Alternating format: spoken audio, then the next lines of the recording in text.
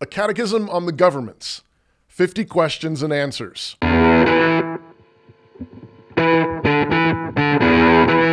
Preface. This might seem like a strange blog post, and it really is different from what I usually do here. But these are strange times, and as they say, strange times call for strange blog posts. They do say that, don't they? During the Reformation, catechisms were written all over the place. Short, punchy lists of questions that everyone was asking, or should have been asking, trying to get their heads and hearts around. And so here's one for our day that I hope will be helpful as we ask the Lord to bring another great reformation out of this current disarray. And of course, helpful comments or suggestions are most welcome. But please note that I said helpful comments. All the unhelpful ones, please only share with your computer screen or iPhone or pet turtle. At some point, it would probably be helpful to put scripture references in the answers. But suffice it to say, for now, I've tried to stay close to what the text clearly says, or what can be inferred from the text. In other words, I have scripture references in mind for these answers, and I'm happy to provide them upon request for particular answers. So here goes. 1. Where does all authority and power come from? All authority and power in heaven and on earth originates in the triune God and has been given to the Lord Jesus Christ. 2. If all authority is from God, what kind of authority can humans have? Because all authority is from God, all human authority is delegated and limited. 3. What does it mean that all human authority is delegated? Delegated authority means that it was given directly by God and can be revoked by Him. 4. What does it mean that all human authority is limited? All human authority is limited by the particular assignments given to them by God in His Word. Any leader who goes beyond, misuses, or abdicates their particular assignments has no authority to do so. 5. What governments have been established directly by God? God has established the responsibility of self-government in every individual, and family government, church government, and civil government in society. 6. Who is the head of every government and power? The Lord Jesus Christ. Since He exercised self-government perfectly in His sinless life, atoning death, and glorious resurrection and ascension, He has been made Father of all the families of the earth, King of all the kingdoms of the earth, and the only head of the church in heaven and on earth. 7. What is the sphere and assignment given by God to individuals in self-government? God has graciously assigned the dominion mandate to all human beings, which is part of what it means to be made in God's image. 8. What is the dominion mandate? The dominion mandate is found in Genesis 1:28, and it is the command and blessing with the corresponding authority to be fruitful, multiply, fill the earth, subdue it, and rule over all of creation. 9. How is self-government possible? Because of sin and the fall of Adam, self-government has been distorted and become a means of tyranny, harm, and misuse. Therefore, true self-government is only possible through the regeneration of human hearts, brought about by the preaching of the gospel and the renewing grace of the Holy Spirit. 10. What is self-government also called in the New Testament? In the New Testament, self-government is also called self-control, one of the fruits of the Spirit. 11. Why is self-government the foundation for all other governments? Self-government is the foundation of all other governments because all other governments are made up of individuals who either serve themselves and their lusts, or else they serve others in love through obedience to the authority of Christ. 12. What is the duty of all people with regard to self-government? It is the duty of all people to rule their entire lives in this world, to be fruitful, multiply, and fill the earth with good things, in praise and imitation of their Maker and Savior, and for His glory. 13. What is the sphere and assignment given by God to family government? God has assigned the dominion mandate to families as well, with the particular tasks of providing for the basic nurture, health, welfare, and education of individuals in the household. 14. Who are the magistrates of the family? Ordinarily, God gives husbands and fathers primary authority and responsibility for the provision and protection of their household. Every wife and mother is the vice magistrate of the home, assisting her husband, bearing and training up their children, and ruling her home in wisdom and beauty. 15. What does the provision of health and welfare entail? The health and welfare of a household entail the basic ongoing material and spiritual provisions of love, care, friendship, intimacy, food, clothing, and shelter, as well as the responsibility to provide for the medical expenses, disabilities, retirement, and inheritance. 16. What does Christian education entail? Parents are required by God to bring up their children in the nurture and admonition of the Lord Jesus. This is the task of teaching children to love God with all that they are in every area of life all day long. But it is also the broader task of handing down the skills, loyalties, and spiritual and material inheritance necessary for the household to successfully replicate itself over generations under the blessing of God. 17. What sanctions has God given to the government of the family? God has given parents the authority to discipline children in the love of Christ, both in positive encouragement and with the use of the rod of correction. Ultimately, if a child persists in rebellion and unbelief, Christian parents have the responsibility to disinherit him. 18. What is the duty of all people with regard to the government of the family? It is the duty of all people to honor their father and mother, that their lives may be long in the land. All people are also required to honor the marriage bed and consider it and the blessing of children among the highest gifts given by God to men, and the basic building block of human society. 19. What is the sphere and assignment given by God to church government? God has given church government the Great Commission and authority over Christian worship. 20. What is the means God has given to the church to carry out the Great Commission and Christian worship? God has given the church the word and the sacraments to carry out the Great Commission and Christian worship. 21. What is the Great Commission? The Great Commission is given in Matthew 28, 18 through 20, where Jesus says, "All authority in heaven and on earth has been given to me. Therefore, go disciple the nations, baptizing them in the name of the Father, Son, and Holy Spirit, teaching them to observe everything I have commanded you." 22. What is Christian worship? Christian worship is the called together gathering of the church in person, principally on the Lord's Day, to renew covenant with Christ through the word read, preached, and sung, as well as through prayers and the celebration of the sacraments, all according to Scripture. 23. What is the Word? The Word is the entire Bible from Genesis to Revelation, the perfectly preserved testimony of the patriarchs, apostles, and prophets, proclaimed by evangelists, missionaries, and pastors, and thoroughly taught to all who believe in Christ for obedience in every human endeavor. The Bible is the authoritative word to every human government, but it is the peculiar charter and constitution of the Christian Church. 24. What are the sacraments? The sacraments are baptism and the Lord's Supper, the signs and seals of membership in the church, means of grace for all of God's people, instituted directly by Christ. 25. Who are the officers of the church? The officers of the church are qualified men called elders or bishops and deacons. 26. What are the offices within the eldership?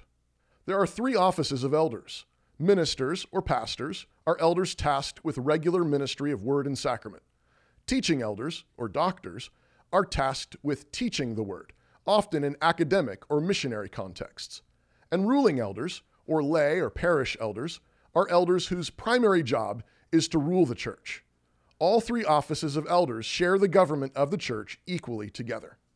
27. What is the office of deacon? Deacons are qualified men who assist the elders in carrying out the ministry of the church and in caring for the physical needs of the saints. 28. What are the sanctions of the church? Christ has given to the church the sword of Scripture, with which it is authorized to preach, encourage, teach, rebuke, as well as private and public censure. This authority is also called the keys of the kingdom, and it includes welcoming new Christian disciples through baptism, correcting for sin, and in cases when an individual persists in high-handed, unrepentant sin, excommunication, barring them from the Lord's table, and reckoning an individual an unbeliever and outside the fellowship and inheritance of Christ. 29. What is the duty God requires of all people with regard to the church? God commands everyone everywhere to repent and believe in Jesus Christ, and so be baptized and received into membership in a local church, to be in submission to local elders, and to participate in the worship and life of the body through freely giving of their gifts. 30. What is the sphere and assignment given by God to the civil government? The sphere and assignment given by God to civil government is punishing criminals, establishing good order and justice in society through equal weights and measures, and praising the righteous. 31. Does the Bible require a particular form of civil government? The Bible allows for some flexibility and freedom in form of government, but it clearly teaches a constitutional and representative form of government, governed by Scripture, common law, and natural law, prioritizing personal, local, and covenantal relationships and loyalties, with multiple checks and balances, given the natural tendency of sinful men to abuse power. A Christian civil order requires a limited government. 32. How is civil government to be limited? Civil government is to be limited by honoring the assignments given to the governments of the family and the church, not meddling in or taking to itself those assignments, and remaining steadfast in the sphere and assignment given to it by God, punishing criminals and upholding justice. 33. Who are the officers of civil government? Following the pattern of Scripture, the officers in civil government are ordinarily qualified men who are judges, legislators, and executives, beginning with local magistrates in the city gates. 34. What are the sanctions granted to the civil government? God has granted the civil magistrate the sword with which to execute God's vengeance on criminals.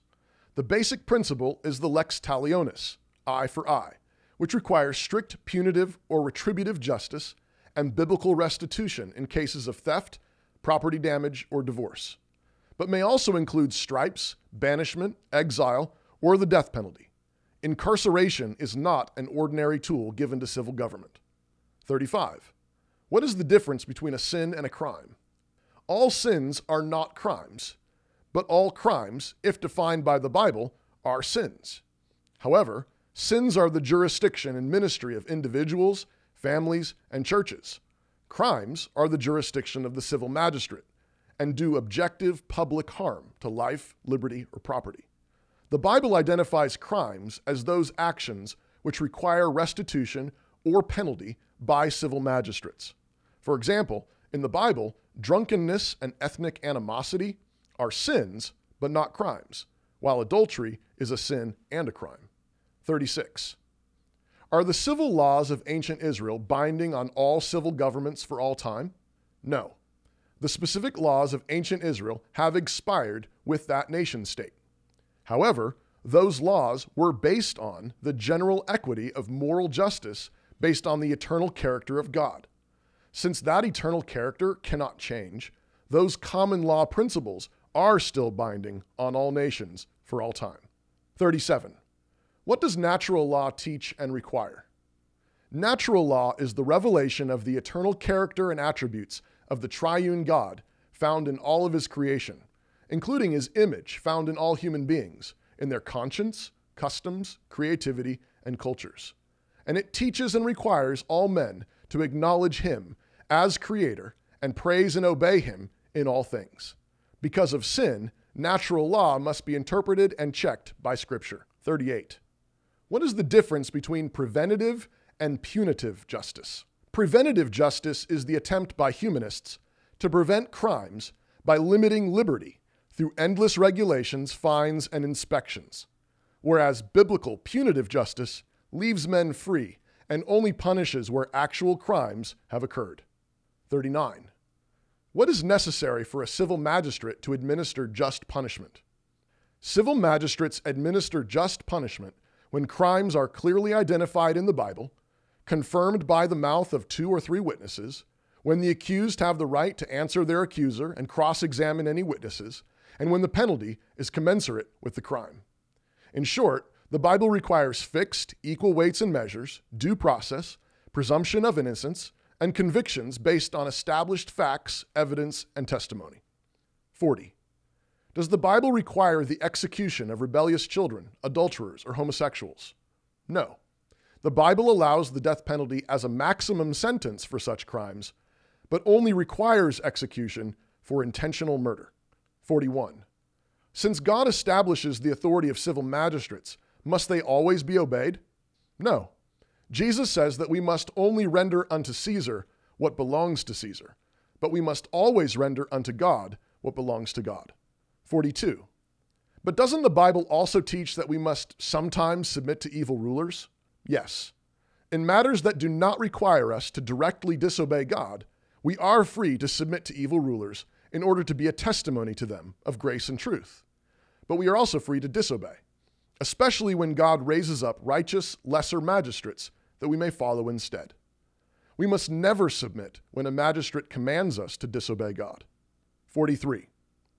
What are some examples of righteous civil disobedience? The Hebrew midwives lied to Pharaoh and refused to kill the Hebrew baby boys. Gideon threshed wheat in a wine press to hide it from Midianite tax collectors. Daniel and his 3 friends refused to participate in idolatry in Babylon. Daniel prayed with his windows open in defiance of the king's decree. Paul fled from a warrant that was out for his arrest. 44. What is the duty of Christians toward civil government? It is the duty of Christians to seek the good of their cities, counties, states, and nations, as well as pray for and honor those who serve in every area of civil government. This good is to be defined by the Bible and not vague humanistic notions or cultural fads. This good is primarily performed through faithful living in the other spheres of government, free associations and markets, as well as direct participation at various levels of civics. 45. When were all of these governments established by God? They were established at creation in the Garden of Eden, before sin entered the world. The fall of man affected the way these governments function, but it did not create them. 46. May these governments decide to take on new assignments or jurisdictions? No. Because these governments derive their authority from the Lord Jesus, they cannot take on new assignments or jurisdictions without relinquishing their authority, since they would be disobeying Christ. 47. What does it mean that these governments have separate powers or spheres? The separation of powers means that each government must only exercise its authority in the limited jurisdiction assigned to it by God. Civil governments may not regulate how or when the church gathers for worship, or how families provide for themselves or educate children. Neither may parents take to themselves the authority over the sacraments, and the church may not legislate or execute criminal justice. 48. Are there not times when one government is abusing its authority and another government may legitimately intervene? Yes. For example, when a crime, as defined by Scripture, has been committed in a family or church, civil government must intervene. Likewise, when a family or civil government is in unrepentant sin, ministers of the church must teach, exhort, rebuke, and censure. 49. Are there cases of overlapping jurisdictions or authority? Yes, there are occasional instances where there may be legitimate overlap in jurisdiction. In those cases of overlapping authority, governments must protect their God-given jurisdictions vigorously and work through the challenges, respecting other governments as equals before God. 50. Will all of these governments last forever? No. While individuals in Christ have everlasting life, and the nations will bring their glory into the New Jerusalem, these governments, along with marriage and family, will be transfigured into something far more glorious, and it is the church alone, as the bride of Christ, that will last forever.